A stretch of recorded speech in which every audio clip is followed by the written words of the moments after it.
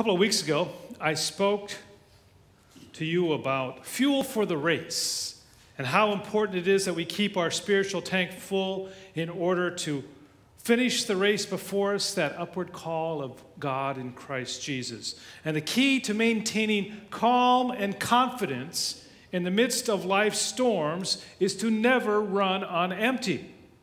Then Andrew spoke to you about accountability, the pit stop in our race of a lifetime. We need to pull in from time to time and have others look us over, so to speak, and make adjustments so that we can run better. Now, last week, Mark spoke about what we can do when we have a spin out, how to cope when we get distracted from the goal of the upward call of God and Christ Jesus. This morning, I'm going to say a few words about finishing the race, finishing well. Of first importance, of course, is to finish the race. Now, a couple of weeks ago, one of the young people in our congregation posted on their Facebook page that, well, they actually said, preachers still preaching NASCAR.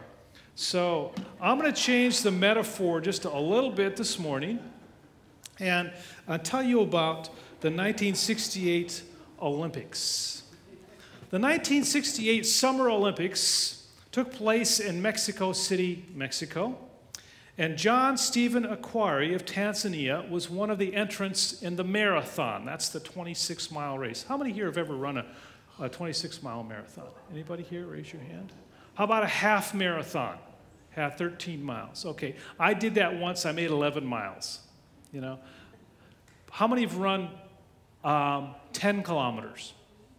There you go. We're getting down there. How about 1 mile? Anybody run 1 mile? They say the first mile is the hardest, so there's still hope. So anyhow, John Stephen Akhwari of Tanzania cramped up while he was running due to the high altitude of the city. He had not had an opportunity to train at such an altitude back in his home country of Tanzania. And in addition to the cramps, at the 19-kilometer mark, during this 42-kilometer race, there was some jockeying for position among the runners, and he was bumped, and he fell badly, scraping his knee and dislocating that joint, plus his shoulder hit the pavement very hard. He, however, continued running, finishing last among the 57 competitors who completed the race. By the way, 75 started. The winner of the marathon, Mamo Wolde of Ethiopia, finished the marathon in 2 hours, 20 minutes, 26 seconds. Akhwari finished it in 3 hours, 25 minutes, 27 seconds, when there were only a few thousand people left in this giant stadium and the sun had already set. A television crew was sent out from the medal ceremony that was already going on as Akhwari neared the stadium and was there to film this last racer to finish the race. Can we take a look at that piece of video? I should have warned you. I think you saw it coming up. There we are. A little over an hour after Mama Wolde crosses the finish line, John Stephen Akhwari of Tanzania approaches the stadium, the last man to complete the journey. A voice calls from within to go on, and so he goes on.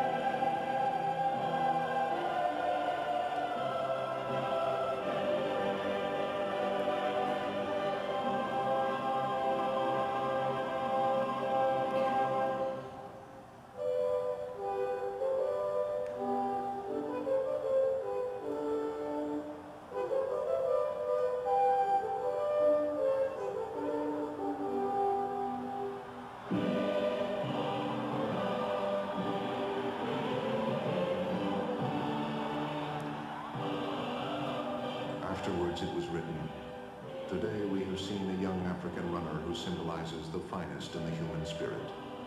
A performance that gives true dignity to sport. A performance that lifts sport out of the category of grown men playing at games. A performance that gives meaning to the word courage. All honor to John Stephen Akwari of Tanzania." Perhaps the words of John Stephen Akwari epitomize all that is right in the human spirit. When asked why he did not quit, he said simply, "My country did not send me 5,000 miles to start the race. They sent me 5,000 miles to finish the race."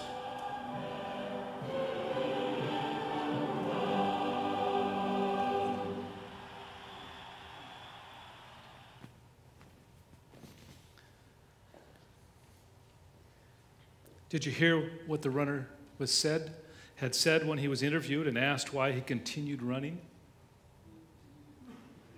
He said, "My country did not send me 5,000 miles to start the race. They sent me 5,000 miles to finish the race." Anyone who drops out misses the glory of crossing the finish line. It's like Jesus said to his disciples, "No one, after putting his hand to the plow and looking back, is fit for the kingdom of God." Our Lord did not call us to begin this race of a lifetime, the upward call of God, and just leave it at that. Our Lord expects us to finish the race and to finish well. It's about finishing well.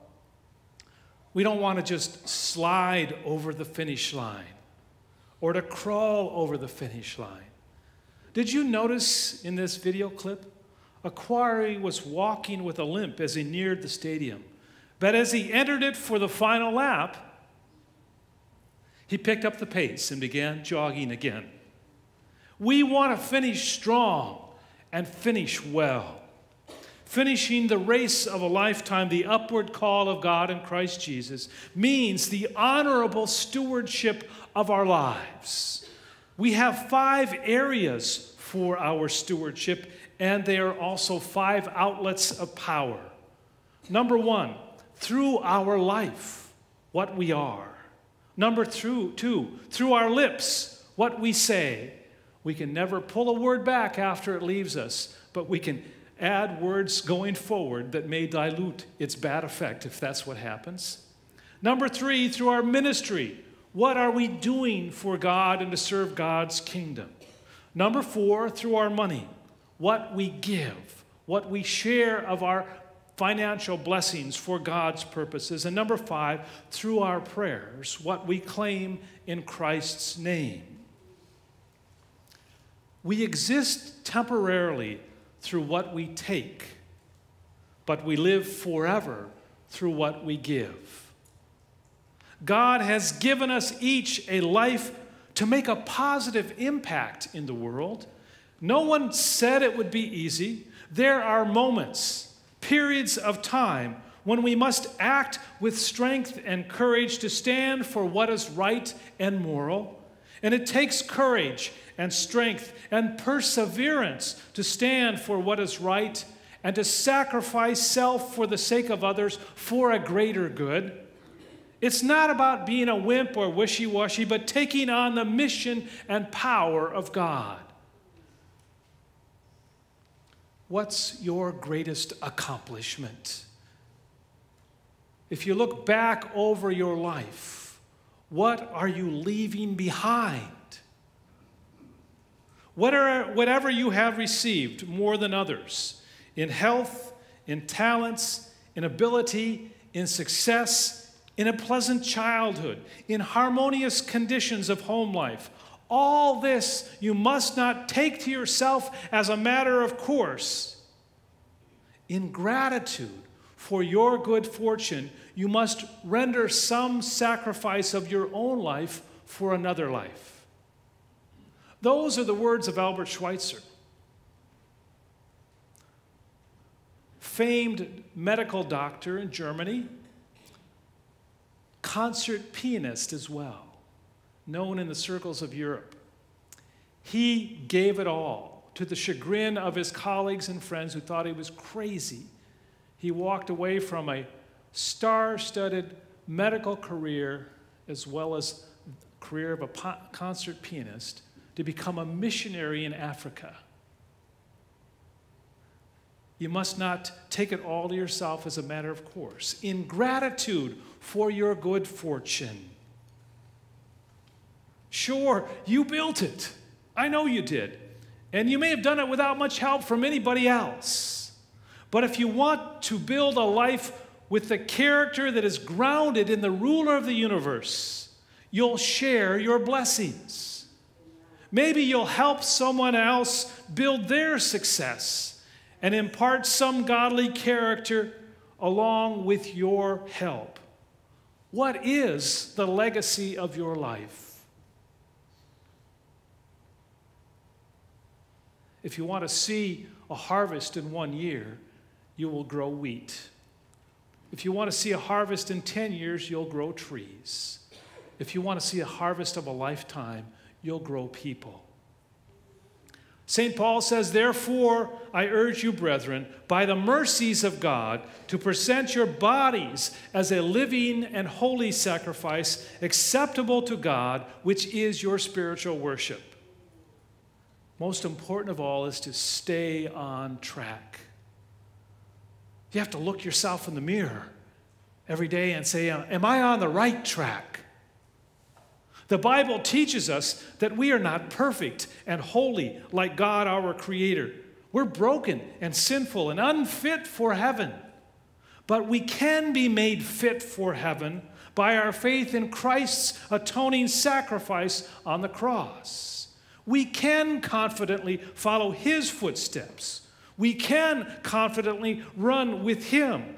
We can finish well, finish this race for eternal life. Whose footsteps are you following? Make no mistake, Jesus says. If you let me, I will make you perfect. The moment you put yourself in my hands, that is what you're in for. You have free will, and if you choose, you can push me away. But if you do not push me away, understand that I will never rest, nor let you rest until you are literally perfect, until my Father can say without reservation that He is well pleased with you. This I can do and will do, but I will not do anything less, says our Lord. Amen.